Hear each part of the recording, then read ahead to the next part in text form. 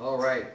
So if you want to keep the bulletin or something in Romans chapter 5, we're going to be getting back to this soon. There's a lot of content in this chapter we're going to dig into, but I need to go over a few more things as more way of introduction before we dig into Romans chapter 5. So if you want to keep a bookmark there, we'll be coming back to it. But we're going to flip over to Genesis chapter 2 for the moment. Now the subject of my sermon tonight is kind of a continuation of this morning's sermon. It's getting a little bit more detailed into this concept of original sin. Now this morning I preached on the new man, on the new creature, the inward man as the Bible calls it. When you're saved, when you're born again, you have a new creature. Your spirit is born within you.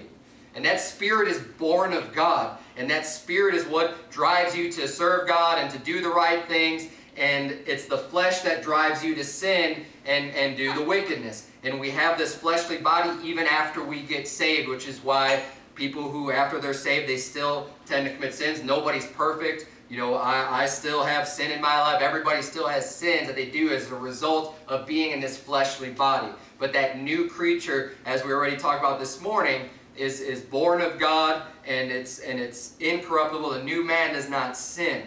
Now, I started getting on this subject a little bit this morning, but I had to pass over it because I'm dealing with it tonight, is this concept of original sin. And it's taught in various ways amongst various denominations. And I've seen people have varying degrees of how far they really go in depth in this. But we're just going to open up the Bible and just see what the Bible has to say. Because a lot of people have teachings, and it gets into a lot of philosophy and a lot of inferences and just a lot of deductions and a lot of logic.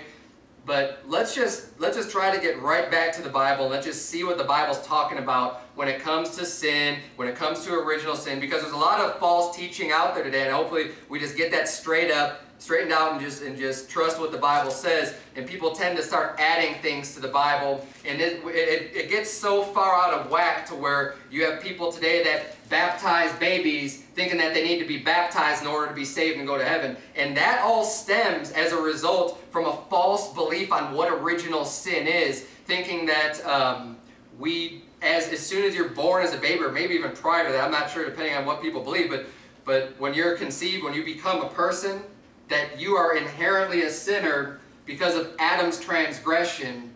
And again, that leads people to do this infant baptism and all this other stuff. But let's look and see what Adam did. Let's look and see what the consequences were for his actions. Let's get back to that original sin in the Bible and see what the Bible has to say about this. Genesis chapter 2, look at verse number 16. The Bible says, "And the Lord God commanded the man, saying, Of every tree of the garden thou mayest freely eat. But of the tree of the knowledge of good and evil, thou shalt not eat of it, for in the day that thou eatest thereof, thou shalt surely die." So, we're probably all very familiar with the story of Adam and Eve in the Garden of Eden. They're given liberty.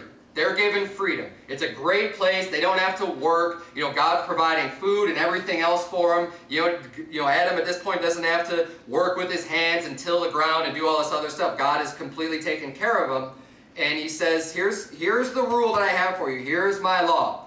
He says, you are allowed to eat whatever you want to eat.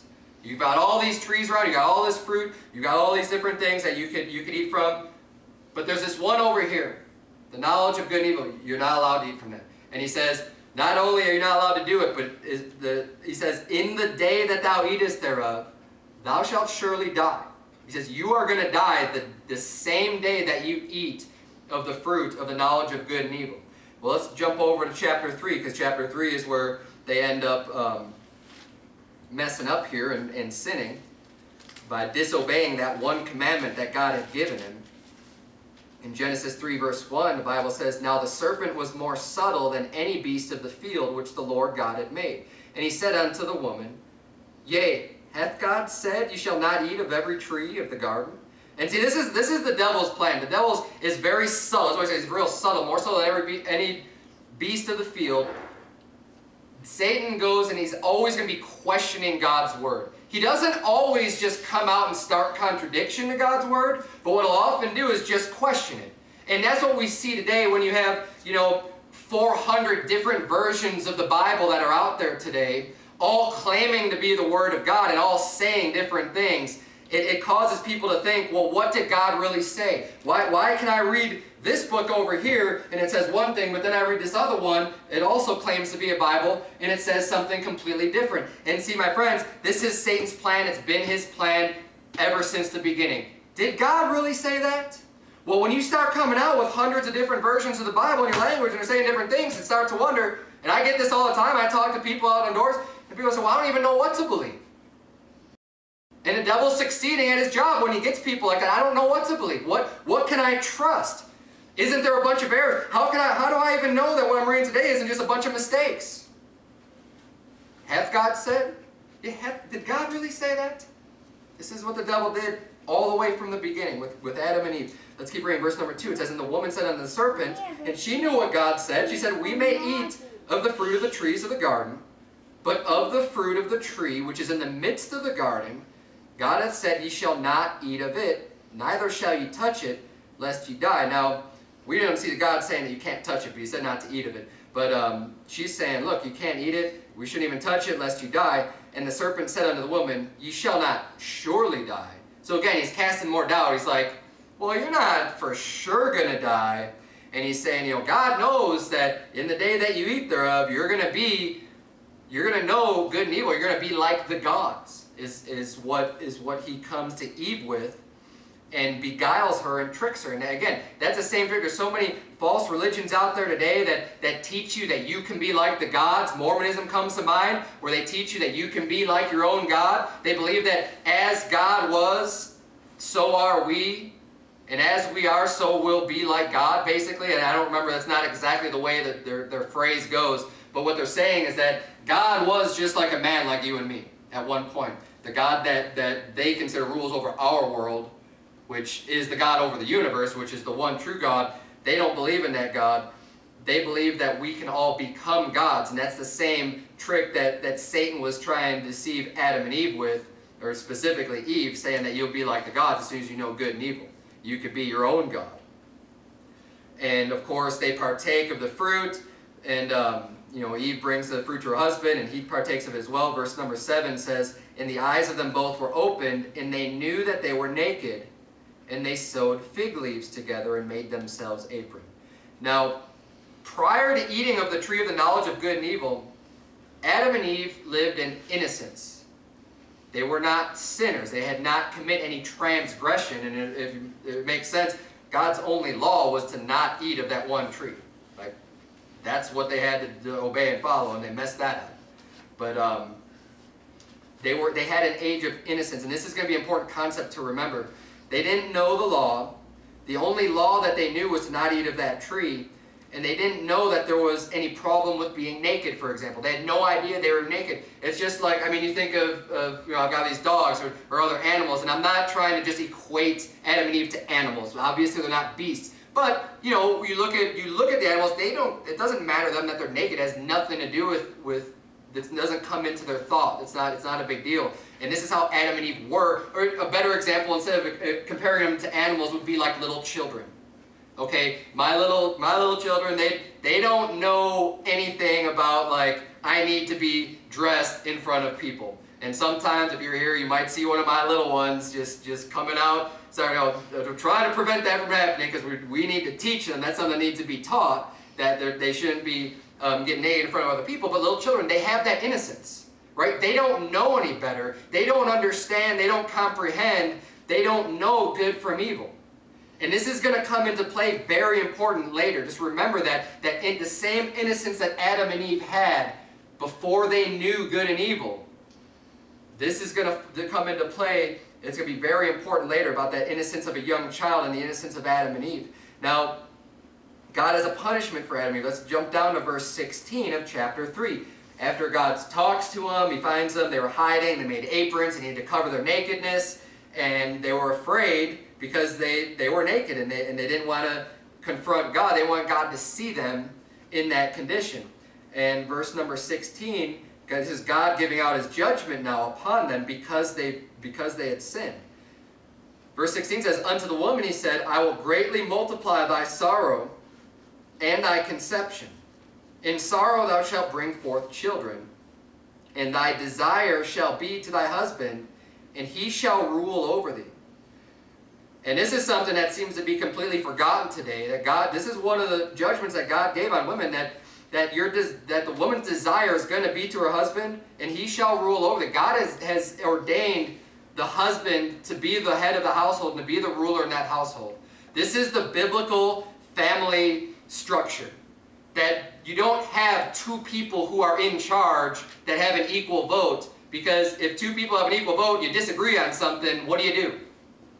If one person says one thing, the other person says the other thing, how are you going to resolve that problem? Well, God solved that real simple, and he said, you know what? There is an authority in the house, and it's the husband. And the wife is gonna her desire should be to her husband, and he's gonna rule over her. That was one of the judgments. But then to Adam got his judgment, verse 17, he says, and unto Adam he said, because thou hast hearkened unto the voice of thy wife, and hast eaten of the tree of which I commanded thee, saying, thou shalt not eat of it, cursed is the ground for thy sake. In sorrow thou shalt eat of it all the days of thy life. Thorns also and thistles shall it bring forth to thee, and thou shalt eat the herb of the field. In the sweat of thy face shalt thou eat bread, till thou return unto the ground, for out of it wast thou taken. For dust thou art, and unto dust shalt thou return. And Adam called his wife's name Eve, because she was the mother of all living. Verse 21, unto Adam also and to his wife did the Lord God make coats of skins, and clothe them. And the Lord God said, behold, the man is become as one of us to know good and evil. And now, lest he put forth his hand, and take also of the tree of life, and eat, and live forever.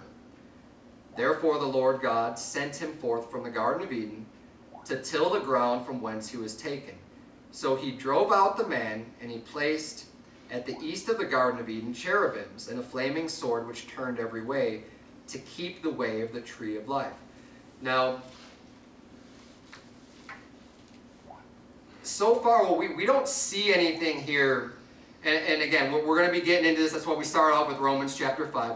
We don't see anything here that condemns every single person in the future. God gives a judgment on Adam and on Eve for their personal sin that they committed.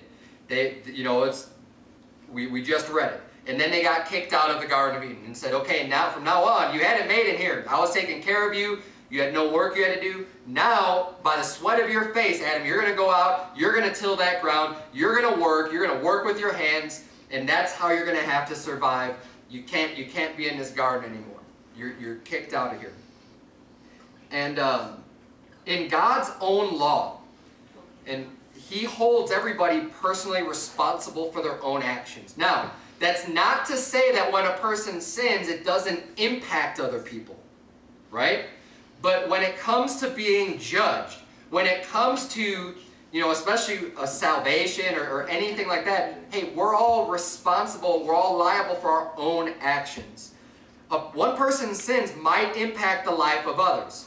For example, if I were to just become an alcoholic, if I were to just go out to the bar every night and start wasting my money on booze, and come home and maybe get angry, I might end up hurting my wife or hurting my children. Now, is that any fault of their own? No, that would be as a result of my sin. But that's also that wouldn't be a judgment because of anything that they had done wrong. It would be my sin negatively impacting other people, but it's still not the same as a judgment coming upon her for what I've done. If that makes sense. In Deuteronomy 24:16, you have to turn to the Bible, says, the father shall not be put to death for the children, neither shall the children be put to death for the fathers. Every man shall be put to death for his own sin. This is God's own law. I mean, this is the law of God. This is what God believes to be just, is that we are held liable for our own sins. So tell me, if Adam sinned, some 6,000 years ago, why is it that just because of his sin, I would just be a sinner that deserves hell just by virtue of being born? That doesn't make any sense, yet that is what some people believe. Some people believe that this original sin is that we're born totally depraved. And this is a wicked... See, we're not a Calvinist church at all. I reject all 5 points, the tulip of a Calvinist, and we're going to go over this total depravity. It's that T in their acronym TULIP that they believe in. These hyper-Calvinists that believe in, and just to mention, you know, if you have a doctrine and it's just named after a man, I'd seriously question that doctrine. Unless that man is Jesus Christ, and it's just coming straight from the Bible. If you have an entire religion or an entire doctrine just to say I'm a Calvinist, like I'm a John Calvinist, like you're definitely going to have something wrong with that religion, because no man is perfect, and we need to just be getting our doctrine straight from the Bible. But I actually found this website, and it's in Reformed theology. Now, my personal background, I grew up in a Presbyterian church. That's how I was born and raised for my entire life, which is a Reformed church. So for those of you who may not be familiar with different types of church history, you have Reformed churches. It's not just one church. Reformed essentially is a Reformed Catholic church. At the time when Martin Luther posted his thesis and he broke off from the Catholic Church, Martin Luther was a Catholic priest. Martin Luther found all kinds of problems, all kinds of things that they were doing that he disagreed with, and he said, you know what, this needs to be fixed. And he actually wanted to just reform the Catholic Church before he actually broke away from it. That was his desire, was to say, hey, let's just get these things right and keep moving forward. But that was too much for the Catholic Church to change. He split off. And that's what started the Protestant churches. Protestant means, it comes from the root word of protest, right? They're protesting against the Catholic Church. So what they did was they formed these Reformed churches. They reformed the Catholic Church into these Protestant churches. Now, you'll find Presbyterians, Lutherans, right?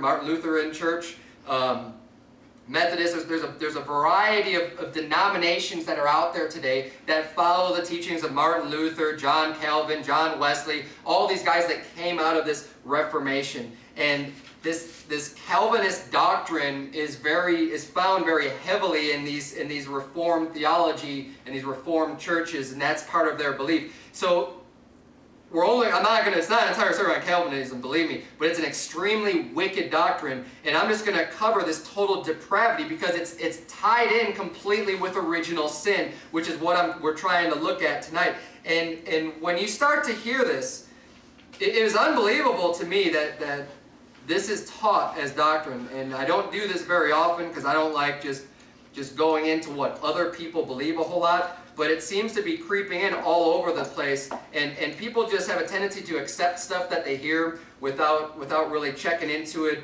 and seeing for themselves whether these things be so from God's Word.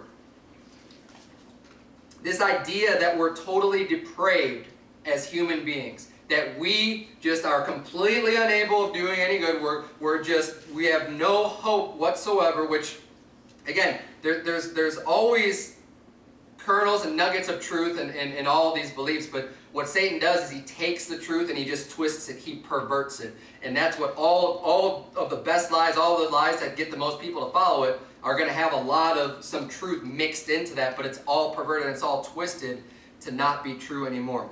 But I'll just read this for you. This is taken from a Reformed church's website. Okay, it doesn't matter what the church is, but this is a doctrine that sums up what a lot of people believe, and this is specifically about depravity. So I'll just read this for you. The Bible says, the Bible does not say this. The church's belief system says this on depravity. The doctrine is sometimes called total inability, emphasizing correctly sinful man's inability to do good. This name, however, is deficient in this respect, that it describes man's wickedness only as a lack of good, while the opposite is also true. Sinful man not only lacks the good, but is actively and willingly evil. And since the word depravity does not emphasize this, total depravity is the better name. So when we describe man's sinfulness as depravity, we are not just saying that he is bad or wicked, but that he is rebelliously and deliberately evil, that he loves and delights in wickedness of every kind. He is not just passively overcome by sin, but actively and willingly uses his strength, ability, and gifts to sin. Think about that now. What they're saying is, think about what you were like before you got saved. And see if this lines up with you. Now, I'm not making light of our sins in any way. Okay? Every sin that we've committed is worthy of a punishment in hell for forever, for an eternity. Our sin is not something to take lightly. However, to say that with every ounce of our being is essentially what this is saying, that your only motivation and goal was just to do wickedness all the time, to do evil, to delight in wickedness of every single kind. I don't buy that. I don't believe that. I don't think that that is just always what every unsaved person is just all about. They're taking things from the Bible and twisting them and perverting them to say something just bizarre like this. I keep correcting myself, the Bible. I was so used to going to the Bible saying the Bible says this, the Bible says this. The Bible doesn't say this. I'm going to keep reading from their site here. The idea is then that men are very wicked, much more wicked than they themselves would ever admit. Nor is this wickedness accidental, but deeply embedded in what a man is, what we call his nature. In other words, his depravity is not something he has learned, or that is the result of his environment, but he is by nature wicked. He does not just do evil, but is evil. He is conceived and born a sinner. And this is what I'm preaching against, saying that we're just automatically born a sinner. The moment that you're born, you're a sinner. And I don't believe that. The explanation for this is original sin.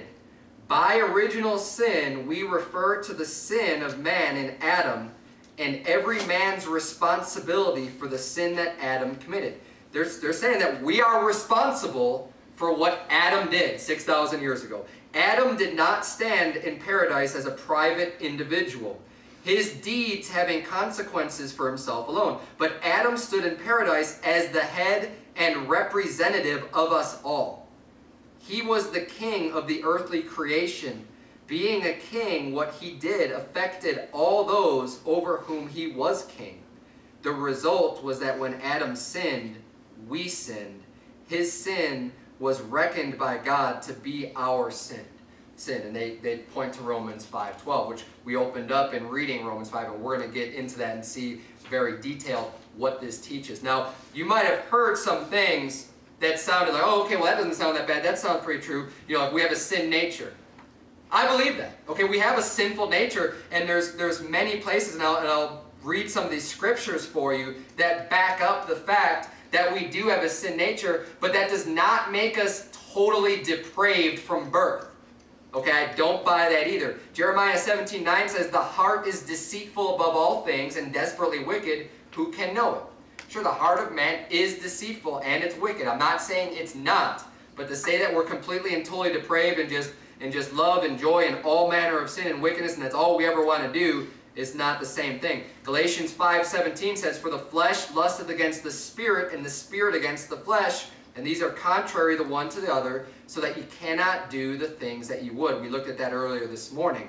Ephesians 2, verse number 2 says, wherein in time past you walked according to the course of this world, according to the prince of the power of the air, the spirit that now worketh in the children of disobedience, among whom also we all had our conversation in times past, in the lusts of our flesh, fulfilling the desires of the flesh and of the mind, and were by nature the children of wrath, even as others. And then in Genesis chapter 8, verse 21 says, and the Lord smelled a sweet savor, and the Lord said in his heart, I will not again curse the ground any more for man's sake, for the imagination of man's heart is evil from his youth. Neither will I again smite any more everything living as I have done. Now, we have a sinful nature. We have a sinful flesh that drives us to do sin. It drives us to do flesh, or to do things that are wrong.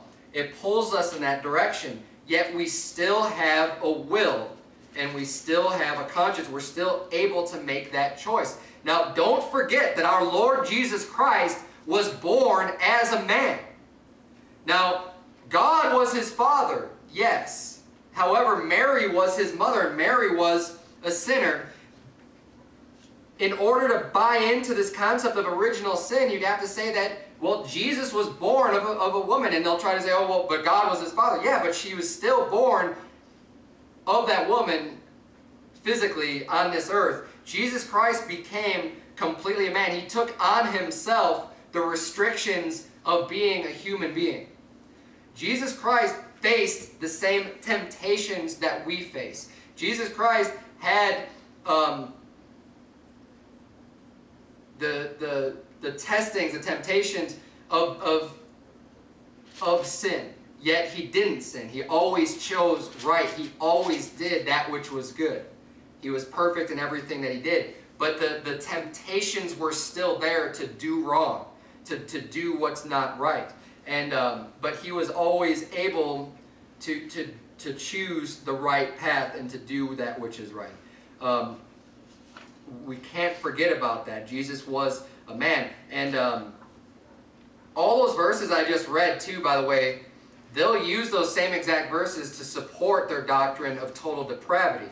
They even try to use Romans 1 to say that that's how everybody is before they get saved. Now, Romans 1 is talking about people who God gives up. It's talking about people who are reprobate, people who are rejected by God. Read Romans 1. It talks about the Sodomites. It talks about people who are given over to a reprobate mind to do those things which are not convenient. There are people that can go push things too far with God, where God gives them opportunity after opportunity to get saved. They hear the truth. They reject it. They reject it. They reject it. And after time, if they continue to reject God's word, God says, I've had enough. And he gives them over to a reprobate mind, and they are rejected by God. This is a teaching that has kind of lost its path today, but it's very important to understand that. And when they try to apply Romans chapter 1 to just your average unbeliever, it's false. It's not true. Not everybody is a God hater that's reprobate, that does abominable acts with people of the same gender. It's totally ridiculous to say that is the same as someone who's just unsaved, and that's how everybody's hearts and minds are just all the time. It's a lie. Let's go back to Romans chapter 5, where we're going to go through this this section a lot more detailed now, having just kind of getting that background with Adam and Eve and seeing the sin that they did and understanding, again, if God were to hold us responsible as that website claims, that Reformed theology claims, that because of Adam's sin, we're responsible, we have our own responsibility for that, that goes against God's own law, the fathers not being put to death for the children, and the children not being put to death for the sins of the fathers. We all we all bear our own sins. We're not held responsible for what someone else does. Now, the result of Adam's sin, I do believe, has impacted us. It has negatively affected us, but I believe it would be the same way as my example of if I became a drunk and started negatively impacting my spouse's and my children's life. But it doesn't mean that they're going to be judged based on my sin. It's not like God's going to say, well, you're going to go to hell because your husband became an alcoholic. No. They're not going to be put to death. We're not going to get that punishment of death because of somebody else's sin, which is what this total depravity teaches, that because of Adam's sin, that's what we deserve, is that punishment of hell. Romans 5, let's look at verse number 12. We're in Romans 5, because this is where it really picks up into the topics that we're covering. Romans chapter 5, verse number 12 reads, "Wherefore, as by one man sin entered into the world, and death by sin. And so death passed upon all men, for that all have sinned." Now, I forgot to mention this before. I didn't have my notes. But when Adam sinned, think about this. God said, "The day that thou eatest thereof, thou shalt surely die." Did Adam die the same day that he ate that fruit? Absolutely he did. But did he die physically that day? No. His spirit died. And this ties in with what I was preaching about this morning. See, Adam had a lively spirit when he was created, when God made him. And he had that soul and the spirit and his flesh. But the day that he ate of that fruit, when he sinned, when he committed that sin, he knew the law, he heard it, he committed the sin, his spirit died that very same day. And if that's not what it's talking about, then God's a liar, because he obviously didn't physically die. His spirit died within him. He needed to be born again the same way that we need to be born again today. And it's not until we actually commit sin where we need to be saved that we need to be born again. If my infant child, my 1-year-old, were to die today, God forbid, she would go straight to heaven. She does not have sin. She doesn't know good from evil. She doesn't know the law. She doesn't know any of this stuff. She does not have an inherent sin. God's not going to send my 1-year-old daughter to hell because of what Adam did 6,000 years ago in the Garden of Eden.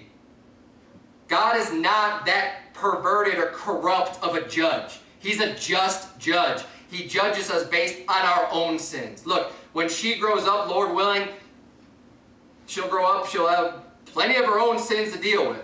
Okay, that's not anything we have to worry about, because we do have a sinful nature. We have a sinful flesh that drives us to sin, but it doesn't mean that God holds us responsible just from conception, from the moment that we're born. Romans 5, anyways, I kind of skipped over that. But look at in verse number 12 again, it says, so death passed upon all men, for that all have sinned. So right here we clearly see death didn't pass upon all men just because of what Adam did. He says, death passed upon all men, for that all have sinned. Look, we're all sinners. Death passes upon us. The wages of sin is death. Our own wages for our sin is death. He says, for until the law, sin was in the world. Just like, you know, with Adam and Eve, they were naked. And they shouldn't have been naked. But, so sin was in the world, but sin is not imputed when there is no law. If God doesn't say, hey, you need to be clothed, this is my law, then there's no sin there for them, because they didn't know, because the law didn't really exist. Verse 14 says, nevertheless, death reigned from Adam to Moses, even over them that had not sinned after the similitude of Adam's transgression, who was a figure of him that was to come. Now, it doesn't say that they didn't sin. It just says that they didn't have the same sin that Adam had. And if you think about it, how could you? Once you're kicked out of the Garden of Eden and it's being guarded by angels, you're not going to get back in there to eat of that fruit of the knowledge of good and evil. It's impossible. So no one has been able to sin the same sin that Adam committed of eating of that fruit. But we all have our own sins. God had his law, and we've all had our own transgression. He said, look, death reigned from Adam to Moses. People died all since, and the reason is because we're all sinners. Because we've all broken God's laws on our own. Verse 15 says, but not as the offense, so also is the free gift. For if through the offense of one many be dead, much more the grace of God, and the gift by grace, which is by one man, Jesus Christ, is abounded unto many. There's these little fragments and sections of verses that the people will try to cling to support their false doctrine of this original sin. And you got to be careful about that, which is why we're reading this entire chapter. We started off reading the entire chapter, and we're going to go through this in context to see the totality of it. Just as in Romans chapter 3, you know, Paul's talking about all these different things, and then he says, therefore we conclude. The whole conclusion. He says all these different things, but we conclude that a man is justified by faith without the deeds of the law. So he's talking about the law, he's talking about faith, he's talking about all those different things, and then he comes to the conclusion. You can't just go necessarily and just pull out a verse before you get to the conclusion and context of the matter and just say, oh yeah, see, this is, you know, and come up with a whole doctrine based off of it. So we're going to see here, so it says, for if through the offense of one many be dead, they'll run with that and say, yep, see, because Adam sinned, that is the whole reason that we're responsible for Adam's sin. That's not what that says. The offense of one, many be dead. It doesn't say that, there's a lot of things it doesn't say. That's all it says, and that's still a true statement. But let's keep reading here, verse 16. I don't want to focus too much on their faulty logic. Verse 16 says, and not as it was by one that sinned, so is the gift. For the judgment was by one to condemnation, but the free gift is of many offenses unto justification. For if by one man's offense death reigned by one, much more they which receive abundance of grace and of the gift of righteousness shall reign in life by one, Jesus Christ. Therefore, as by the offense of one, judgment came upon all men to condemnation, even so by the righteousness of one, the free gift came upon all men unto justification of life. Now notice, in all these verses, it's comparing Adam's sin with what Jesus Christ did for us. What we see is every time it's the condemnation and the free gift, death and eternal life. And he's making this comparison. This is really important to notice because this is what's going to help us to understand what are they even talking about here when they say, therefore as by the offense of one judgment came upon all men to condemnation. Does that mean we're responsible for Adam's sin? No, and here's why. We're going to see just in a couple verses. Verse 19 says, for as by one man's disobedience many were made sinners, so by the obedience of one shall many be made righteous. Verse 18 and 19 sum up this entire thought in Romans chapter 5. Because it's crucial to understand the way that judgment came on all men, as it's describing with Adam, that same way that judgment came on all men, it's the same way that righteousness came to all men. That comparison is key to understanding original sin. Saying that because Adam sinned, every human being is automatically a sinner is false, because that removes our free will and our own personal accountability. That would be like saying that because Jesus died for everyone, then everyone is automatically saved. This is the comparison that's being made here. When you come to the conclusion that, oh, well, because Adam sinned, we're all going to go to hell, we all are going to go to hell because of his sin, that's like saying, well, because Jesus died for everyone's sins, everybody is just automatically going to heaven. That would be the conclusion that you would have to make to take this interpretation of original sin that people take, saying that, well, we are held responsible for Adam's sin. We're not. Okay? We have inherited, okay, I'll agree with a sinful nature. We know that we have a sinful flesh. We know that we have a sinful heart.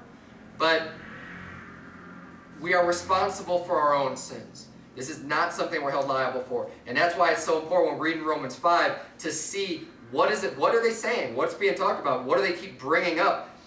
Jesus Christ died on the cross to pay for every single person's sin. He died for the sins of the whole world. Everybody who's ever lived, every sin that they've ever committed, Jesus Christ bare that sin. He became sin for us when he died on that cross.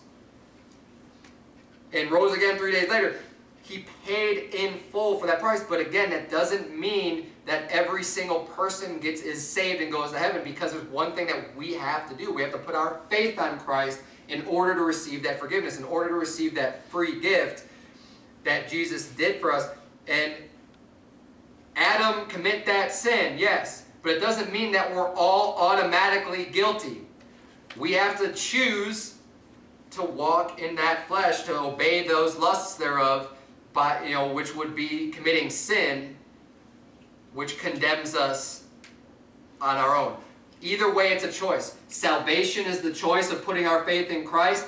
Condemnation is the choice by committing sin and disobeying God's laws.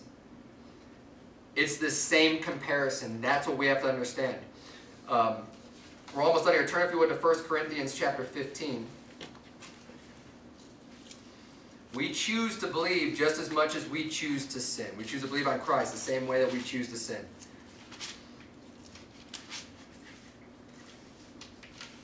Adam had his own choice to make. He could either obey God's commandment or disobey. He chose to disobey. But just because he chose to disobey does not mean that now nobody has a choice in the matter. And this is, see, this one simple topic gets everything so just spun out of whack with this Calvinism, saying that, well, God elected people, God chose people, this is the way it has to be, because in order for some babies to go to heaven and some infant and all this other stuff, they would have had to have been chosen by God, that because even though they have this original sin, that they had to already have been chosen, that they're saved, and that God's going to overlook. There's all kinds of mess that you get into when you start perverting the truth of the Bible. 1 Corinthians 15, look at verse number 20. The Bible says, "But now is Christ risen from the dead and become the firstfruits of them that slept. For since by man came death, by man came also the resurrection of the dead. For as in Adam all die, even so in Christ shall all be made alive." Notice, again, it's a comparison of Adam with Christ. In Adam, in the flesh, after the similitude of the flesh, we die. We have that sinful nature. But in Christ, everyone's made alive. So if you follow the example of Adam and commit the sin, you're going to die. If you follow the example of Christ and put your faith on Him, then you have life. It says, "But every man in his own order, Christ the first fruits, afterward they that are Christ is coming, then come at the end, when He shall deliver up the kingdom of God, the kingdom to God, even the Father, when He shall put down all rule and all authority and power." Jump down to verse number 44 of 1 Corinthians 15. This is talking about different types of bodies. Verse 44 says, "It is sown a natural body, it is raised a spiritual body." There is a natural body and there is a spiritual body. "And so it is written, the first man, Adam, was made a living soul. The last Adam was made a quickening spirit." Again, we're having a comparison of Adam with Christ. Every single time we see this, it's always the same comparison. This is why it's so important to point out and to understand that it's always the same comparison. So if you're going to go one direction with half of this comparison, in order to be consistent with your belief, you'd have to do the same thing on the other side of the equation, which proves the original sin theory false. But the last Adam is talking about Christ. We'll see that in a minute. Was made a quickening spirit. That's a spirit being born again. Verse 46, howbeit that was not first which is spiritual, but that which is natural, and afterward that which is spiritual. The first man is of the earth, earthy. The second man is the Lord from heaven. So there's that second man, the last Adam. As is the earthy, such are they also that are earthy, and as is the heavenly, such are they also that are heavenly. And as we have borne the image of the earthy, we shall also bear the image of the heavenly. Now this I say, brethren, that flesh and blood cannot inherit the kingdom of God, neither doth corruption inherit incorruption. And this ties in again with this morning. Our flesh and our blood is not going to go to heaven. This body is going to stay down here. We'll get a new body, but that's not a body of flesh and blood. The Bible says that right now the blood is the life of the body. Our new bodies are not going to have blood. It's going to be flesh and bone, as Jesus Christ had in His glorified body when He came back and He said, "Handle me." Flesh and bone, not flesh and blood. He said, flesh and blood cannot inherit the kingdom of God, neither doth corruption inherit incorruption. Our corrupt bodies are not going to inherit incorruption. They're going to be completely changed and transformed. They're not going to inherit that incorruption. So now we get to this last point now about infants and babies. Well, if they were to inherit original sin and just be sinners from the moment they were conceived, then if they were to die, they would have to go to hell to satisfy that judgment. This is false. It's a falsehood. When infants die, they go to heaven. And this is, again, that fear of this original sin is what causes people to baptize their babies and do all this other stuff, because they're afraid, hey, what can I do to make sure that they don't go to hell, before they could even get to a point to understand, to put their faith in Christ. And the Bible refers to Mary as being with child. If you want the references for these, in Isaiah 7:14, I'm not going to turn there, the Bible gives a prophecy of Jesus Christ saying, "A virgin shall conceive, and they shall call His name Emmanuel." And that same verse is quoted in Matthew chapter 1 in verse number 23, and it states, "A virgin shall be with child."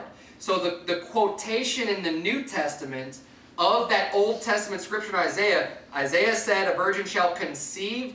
The New Testament says, "A virgin shall be with child." Conception and being with child are the same thing, which is why we believe that life begins at conception. As soon as a woman conceives seed in her womb, she is automatically with child. That is a human being. That is a child. I don't care what it looks like. I don't care what type of names that science wants to call it, a blastocyst or a fetus or whatever inhuman type of names they want to put on it to justify murder. The moment that that conception takes place, that is a human being. That is a child.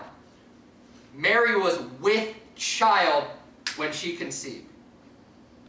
That's what the Bible teaches. And don't let anyone tell you otherwise. But from that moment, from the moment of conception, you have a living human being inside of your body. A woman does, until they're born. Turn, if you would, to Romans chapter 7. And this is the last place I'll have you turn. I'll read from you. There's two proofs I want to give you from Scripture, proving that children, infants, little babies, will go to heaven automatically when they die. 2 Samuel 12, I'll read this for you in verse 21. This is talking about the judgment that King David had. If you remember, when he committed adultery with Bathsheba, and he killed Uriah the Hittite, her husband. He had him killed in battle. He committed murder. He committed adultery. She was pregnant. She had a child. And God killed that child. That was one of the judgments that God had against David for that wicked sin that he did. And verse 21 of 2 Samuel 12 says, Then said his servants unto him, What thing is this that thou hast done? Thou didst fast and weep for the child while it was alive. But when the child was dead, thou didst arise and eat bread. So they're wondering, like, you were just grieving and mourning and praying and fasting and not eating when the child was sick and alive. But now that we told you the child's dead, because they're expecting him then to be extremely sorrowful and just, mourn even more over the loss. They're saying, why are you getting up and eating and what's going on here? You're confusing us. Why are you acting like this? He explains to him, he says in verse 22, and he said, While the child was yet alive, I fasted and wept. For I said, Who can tell whether God will be gracious to me that the child may live? But now he is dead. Wherefore should I fast? Can I bring him back again? And this is the key to this verse. He says, I shall go to him, but he shall not return to me. Now, if that child went to hell because of original sin, then that's David saying, I'm going to go to him, meaning that he was going to go to hell. But we know that David was a saved man. I'm not even going to humor going through the Bible to prove that David was saved and that he went to heaven when he died. So him saying that I shall go to him is one piece of evidence showing that when a child dies, when an infant dies, they go straight to heaven, because otherwise David couldn't say, I shall go to him, but he shall not return to me, because he was going to go to be in the same place that his child went to. Romans chapter 7, look down at verse number 7. And we saw this earlier this morning, but the Bible reads, What shall we say then? Is the law sin? God forbid. Nay, I had not known sin but by the law. For I had not known lust, except the law had said, Thou shalt not covet.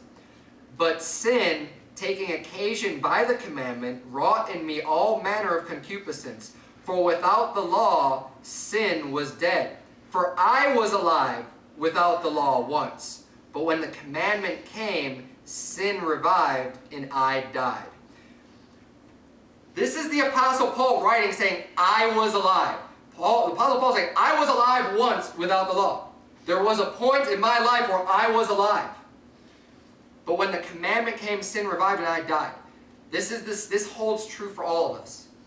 We have that spirit, which is again, it comes in full circle. Why we need to be born again. It's that moment when we understand, and we can have some type of accountability for our own actions. And again, I'm not claiming to know what age that is or what mental capacity is. God knows that. Okay? And I know it's relatively young. I know there's a lot of kids, there's a lot of people who have gotten saved at young ages, that they're able to understand the gospel, they're able to understand doing right from wrong, they're able to understand God and that He has laws for us. And they're able to comprehend putting their faith on Jesus Christ to save them. Whatever age, it may be different from different people, I don't know. But there is an age, there is an understanding that we get to as human beings where God starts to hold us responsible for our actions. And when the commandment comes and sin revives, when we choose to do what's wrong, and that sin happens, that's when our spirit dies. And that's when we need to be born again. But there's no way that Paul can say that he was alive if that original sin already had him totally depraved and dead and just only desiring and wanting always to do wickedness from the moment he was conceived. It's a false doctrine. But anyways, this should prove, and there's one other evidence I'm not going to give it. I preached an entire sermon on the book of life, and you know, I believe that the Bible teaches that everybody's name starts off in the book of life because God's not willing that any should perish. And we see all throughout the Bible people's names being removed from the book of life. But we don't really see people's names being added to it. And it's the book of life from the foundation of the world. I believe God wants everyone to be saved. And when you die without Christ, your name gets removed, or you become reprobate, your name gets removed. You tamper with the Word of God, your name gets removed. You blaspheme the Holy Ghost, your name gets removed. But I believe we all start off there, which, again, you know, your name has to be written in that book of life in order to go to heaven.